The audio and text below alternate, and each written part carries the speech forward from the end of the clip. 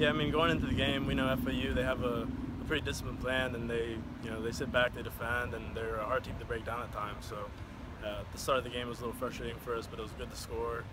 And then, going into the second half, we knew that we had to come out strong and break them down again. We scored another goal. And then I got to get my first goal of the season, which was nice. Last year I scored some more goals, but this year playing a different position at wing back, it's a little more defensive-minded, but still have plenty of opportunities to score, and got another goal for Sept at the end of the game. So it's really good for us to get this win. We have an off week, and going into next week we have another big game and conference play, 3-0. It's a great spot to be in.